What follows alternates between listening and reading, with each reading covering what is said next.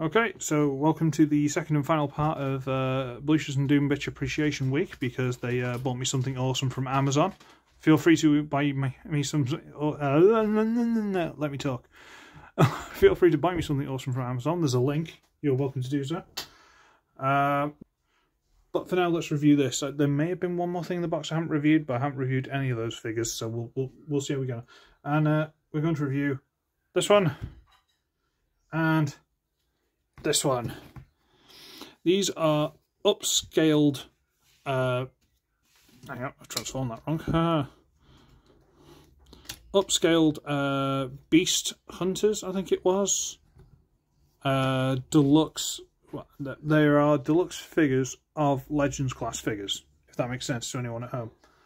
They were this kind of size, and now they are deluxes.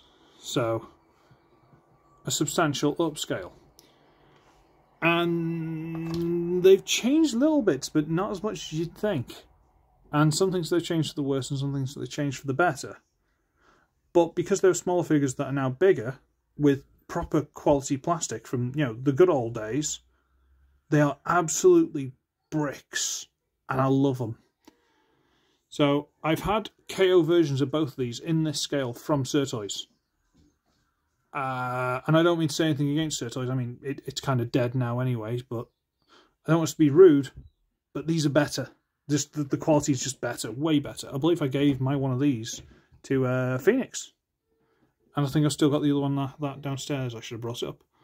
But let's have a look at them individually. So this would be Twinstrike, I think they call it, something like that.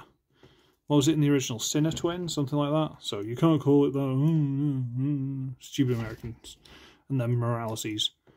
But no, it's nice. The colours are a lot vibrant.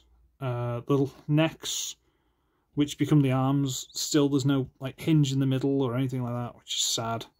I'm not sure if these came with guns originally, but these don't. So, you know, what are you going to do? I got them from the Dark Lord, so I'm not going to complain. I do think they're really cool. Like little things like this would have just been on like a pressure hinge or something. Now it's got a pin. These would have been ball joints. Now the universal joints. These ball joints, but then they've got this, which I don't know if it's supposed to be a hinge because it doesn't really work that well as a hinge. You know, little things that they've just changed. Like these should be a ball joint, but the universal joints. You know, little weird things like that. But they work, and they're cool, and I'm not going to complain. And just look at it. It's a big two-headed dog. What's not to love?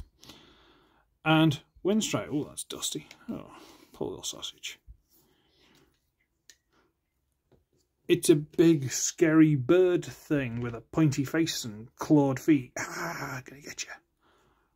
What's not to love? One thing I'll say against this, sadly, compared to the original, is the original, there was just a ball joint here, so it went to the arm to a ball joint. So you could fold these down. You know, you could fold these 90 degree down to be a bit more normal, a bit more comfortable, realistic. There's a word I can't think of it. Natural, that's the one. Sadly, with these you can't. But you can still extend them. And he's got a pretty good wingspan. Look at that. Yeah. Head will go up and down. Yeah, it's pretty good. Pretty good. I kind of wish this was the same colour as the body, but so what? It is what it is. They're pretty cool. I've shown a Legends class figure as size comparison, so let's just bring out Legacy Wild Rider. If anyone's sick of me using Wild Rider and Drag Strip as size comparisons, feel free to go on Amazon and send me a freebie. You're welcome to, okay? I'm not saying you have to, I'm just, you know. Anyway. Should we transform them? Okay, good, okay. Right, so. They transform very similar, but they're a bit more sturdy now. For example, these knee pieces. These are my first original one. Nearly fell off. But this comes out, rotates past, doesn't catch there, anything, no problem at all. What I should have done first was turn the foot around. I'm not smart. Bring it round. Big obvious notches that these things go into. It's out of place. Okay. Do this side. Rotate that around. Okay. This one wants to fight with me a little bit. Okay, come on. Come on.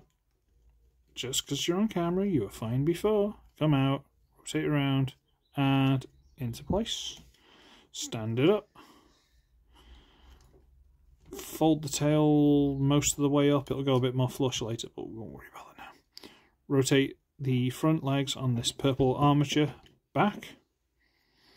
Bring these back forward, rotate them out, turn down, fold down the panel, push, flip through, close, fold the tails up, and tie the arms, the robot, animal legs on the back, however you see. Okay, fine, good.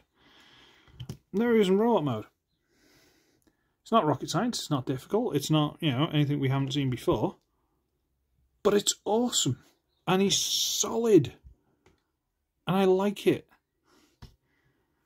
Let's do this one. Okay, stand back a minute, he's got some big wings. So, we're going to get these, and on that pin there, rotate it through. And that's the leg. Get there, rotate it through, and that's the leg. Get the headpiece, fold it down, and then, hang on, push this through, and as this pushes through, it'll dislodge this piece from the back. So if you push, come to there, then you can bring this all the way over, lock it into place, fold this up on the back, and that's the body and head. What you do is you have to wait for that so that this comes through. This is the back of the neck piece where it meets the body, and then it leaves a nice little groove that tail goes into. That's awesome. Rotate the shoulders to the front, which is what I forgot to do before, and then just bring the arms down. And there we go. Sadly, you can't straighten the arms. This is the one thing I wish they'd done, is just fix the arms. But it is what it is. And what it is looks really cool. Like just the way the legs transform. You've got the knee with some detail and a cool foot. And then the beast, it's just got this big talon and it works. It really works. And I really like them. Really, really like them. They are awesome. Kind of wish they'd done like the blot of that series in the Deluxe. That'd have been cool. With good quality plastic, not a KO, because that I worry that thing would shatter. Okay, so let's bring him back in. Let's get Dead End in. And yeah, it kind of looks like he's walked into the wrong bar and they're going to beat him up and take his money. They're awesome. They are. They're legitimately really cool figures, and I really like them. So thank you very much, Mike and Michelle, Balucious and Doombitch. Thank you very much. They are awesome. Genuinely good quality, solid figures, and you can't fault them. They're solid. They're lovely. So thank you for that. I know it might have just been a random, oh, I'll just throw them in, but no, they are awesome. So thank you. And again, thank you for Studio Series Core Class Ravage, who's still inside Sound Dave. There he is. He's cool. It's where he's going to stay 90% of the time, but at least this now feels like a complete figure. So anyway, I'm going to call it a day. I'm going to scarp us. So again, if you feel like donating to the channel, you can either do Patreon, PayPal, Coffee, I think, is still a thing. I never check it, but it might be.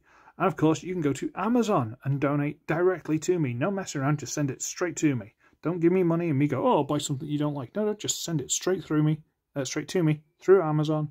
If you got Prime, it'll be there the next day. How cool is that? I'm going to go. Shh. Okay, so these guys are awesome, and I'm going to leave. Okay, thank you. So, I should be ugly, I should be wretched, and I shall see all of you in the next one. Toodles!